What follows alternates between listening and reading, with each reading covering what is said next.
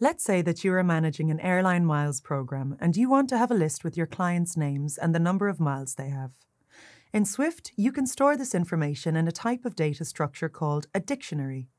Developers use dictionaries when they need to look up values based on their identifier. A dictionary is a collection of items that have a key and value. The keys must be of the same type, and the values must also be of the same type. As an example, you can have Richie with 500 points, Peter with 400, and Amy with 800. In a dictionary, each value is associated with a unique key, and you use the keys to look up the associated value. In programming, this is commonly known as a key-value pair, which consists of two related data elements separated by the colon symbol. The types of the keys and values must be specified or inferred. Let's unpack this example in more depth. To create and store a dictionary, you start by defining a variable, let's say travel miles, followed by the colon symbol. Next, you specify the data types for the key and for the value. For example, you type the keyword dictionary and then string for the type of the name of the traveller and int for the type of the number of air miles. These types are enclosed by a less than sign and a greater than sign and separated by a comma.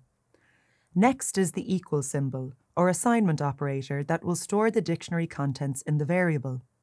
Finally, you can have the name of the travellers and their miles within square brackets. For example, Richie within double quotes, colon, and his miles 500. Then Peter within double quotes, colon, and his miles 400. And then Amy with 800. Notice that in the syntax you start with a square bracket. Then you have key-value pairs separated by comma, and each key is separated from its value by a colon. But, as mentioned before, if the types of key and value are inferred, there is no need to specify them. You do not have to include the part where the data types are specified.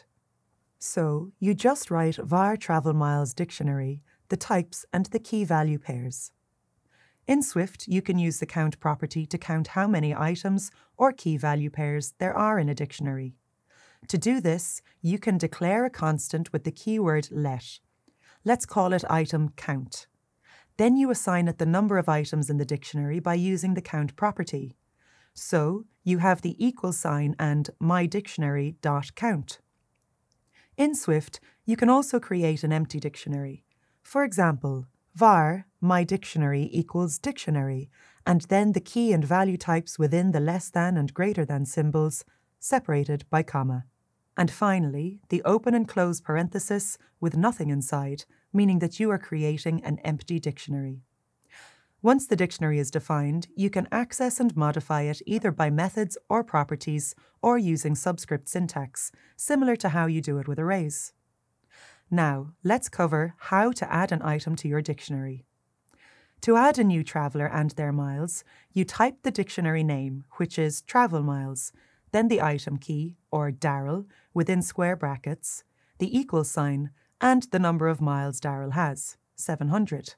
Note that this new item is not added in any particular order in the dictionary. OK, so what if you want to retrieve the air miles of a traveller in the dictionary? To do this, you must supply a key so that the number of miles is returned. When you supply a key, it may be the case that the traveller is no longer in the dictionary. That would result in an error. To prevent this from happening, you start your code with an if-let. So, you have if-let, then you declare a variable, traveller miles, equal, travel miles, and Peter in quotes and within square brackets. This code assigns the traveller miles variable the number of miles Peter has, 400. If you try to retrieve the number of miles of a traveller that does not exist in the dictionary, the if-let prevents an error from happening, and the traveller miles variable receives the value of nil. Now let's explore how you can change an item. Again, you can have the dictionary name, which is travel miles, followed by the key of the value you want to change. In this case, recall that Richie exists. To update Richie's miles, you can type Richie in double quotes and inside brackets, followed by the equal sign and the value 1200. You can also set or change an item in a dictionary differently by using the update value for key method. For example, you can start with if-let. Then you add a variable called old value and the equal sign. followed by the dictionary name and travel miles dot update value. Next, within parenthesis, you type the updated number of miles and then for key, Peter.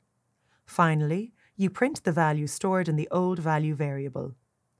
Let's now cover how you can delete an item by calling the dictionary's remove value for key method and specifying the key of the item you want to remove. For example, if you want to delete the Richie item, you use iflet again, so it won't return an error if the item doesn't exist, and then a new variable named deleted item. Then the equal sign, the dictionary name, travel miles, dot remove value, and within parenthesis you write for key, Richie in double quotes. You can also remove an item by assigning the value nil to a key. For example, you can type travel miles, double quotes, Richie within square brackets, equals nil. The difference is that in the remove value for key method example, a variable that stored the old value was created. In contrast, you do not store the old value anywhere when you assign nil to a dictionary key, as you did in the second example. In this video, you learned that you can store a key and its respective values in a dictionary. You also discovered how dictionaries make it possible for you to retrieve, change, and even remove items using different methods.